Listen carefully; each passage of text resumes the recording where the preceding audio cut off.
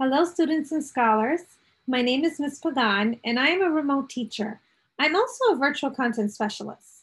And today, I'd like to use the Google Jamboard to support you as you complete the Explore section of this lesson. In the case that you have not used the Google Jamboard, I'd like to show you how to use the tools first. On the left-hand side, you'll have an icon that is a pen. You can click on the pen and utilize any of the colors that are here. Today, we will be using the pen tool. We will also be using the brush to fill or color or shade. You'll also find an eraser, a select tool, a sticky note, an add image tool, an add shape tool, and add a text box where you can place text or you're thinking or writing in any area. And finally, my favorite, the laser tool. Today we're in Module 8C, Day 10. And our focus question is, how can you partition circles and rectangles into equal parts with halves, thirds, and fourths? We will be partitioning, or we will create parts of circles and rectangles.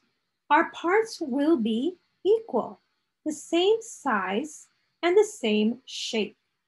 We will be focusing in the Explore section on halves, or one of two parts. Let's begin the Explore section.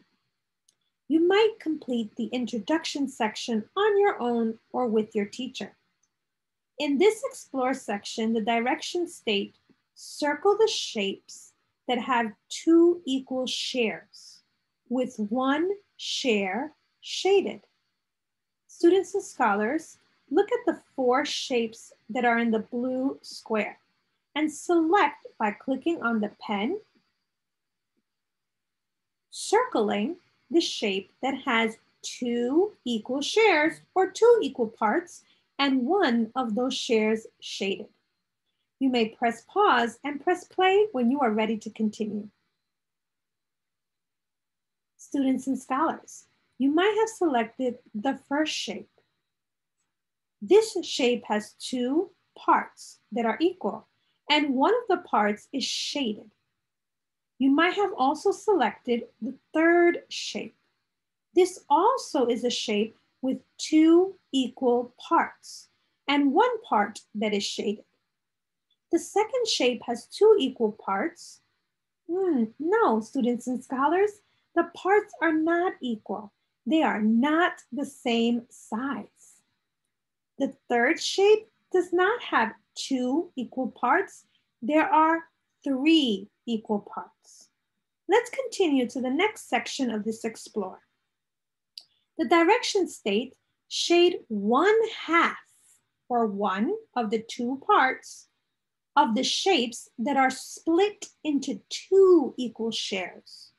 Now, students, we will select the shapes that have two equal shares, then click on the paint tool by clicking on the pen and the paintbrush, a color, and shading one of the two equal shares.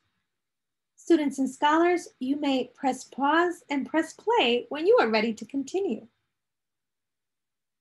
You might have selected the first shape.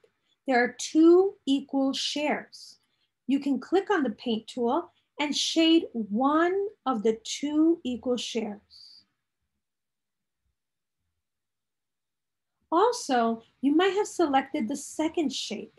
There are two equal shares, and you can shade one of the two equal shares.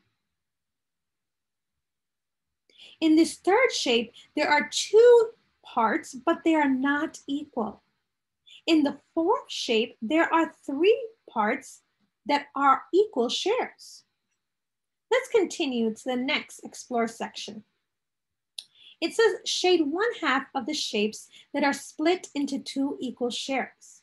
Follow the steps that we completed in the previous slide. Select the shape, click on the paint tool, and shade one of the two equal shares. You may press pause and press play when you are ready to continue. Students and scholars, I'll select a different color. And you'll notice the first shape has two equal shares. So you can color, or rather shade, one of the two equal shares. Feel free to use the eraser to make any corrections. In the second shape, you'll also notice that there are two parts. And you can also shade one of the two equal shares. Finally, in the last shape, there are four parts. And since we are only shading one half of the shape that are split into two equal shares, we won't shade that shape, or rather that third shape. Let's continue to the next Explore section. It says use the line tool to partition the shapes to show halves. Students and scholars, you can click on the pen tool and then draw a line to make a part, or to rather partition the shape to show halves. You can show halves by splitting the shape into two equal parts. You can press pause and press play when you are ready to continue. Students and scholars, this first shape, we can use the pen tool and create a line right through the center. This will partition the shape into two equal halves. In the second shape, we can decide to draw a line through the center from top to bottom or from left to right, and partition the shape into two equal parts to show halves. And finally, in the third shape, we can select to draw a line from top to bottom in the center, or from left to right in the center, or through the center to partition the shape to show halves. Let's continue to the next Explore section. Here it says use the line tool to partition the shapes to show halves. Then you're going to shade one half by using the fill color tool or the paint tool. So we'll partition in the same way that we did in the previous slide, but then we'll click on the paint tool and shade one of the two equal halves. You may press pause, complete this section, and press play when you are ready to continue. Students and scholars, you can click on the pen tool. Partition the shape into two equal halves, or two equal shares. Then click on the paint tool, select a color, and shade one of those two equal shares. This will allow you to show one half of the shape. Students and scholars, we have just completed the Explore section. You can continue to partition and to shade on the remainder of this page. We have partitioned into halves and shaded one half of a rectangle. We have partitioned circles and shown halves in each of the circles.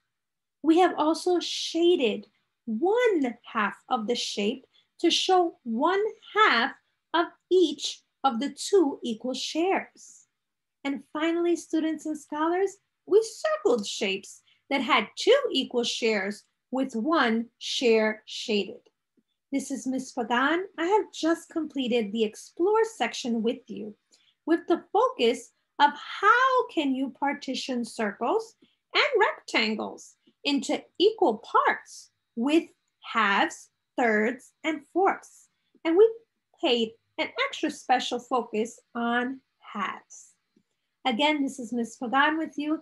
Please feel free to write comments or questions in our YouTube page.